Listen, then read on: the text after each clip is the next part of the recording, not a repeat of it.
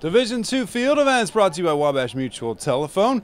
Versailles with a pair of pole vaulters. First, it's Lucy Prakel, clearing 11 feet 2 inches. She finishes in 6th place and a place on the podium for a Prakel. How about Jenna Frantz going for the win at 12 foot 9, up and over. Frantz is your state champion.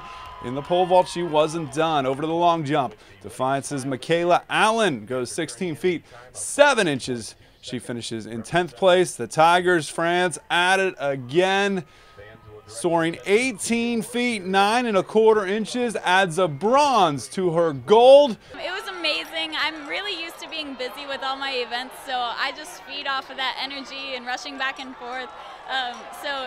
It was such a blessing to be in 3 events at the state meet. I've only ever competed in 1 before at Jesse Owens. So it was just such a blessing. My coaches are amazing. They're the only reason I'm here today with 3 events. It's amazing. Winning the pole vault, it's a long event. What did that mean? Yeah, pole vault, with it being a long event, it's pretty tiring, especially because I was running back and forth between pole vault and long jump.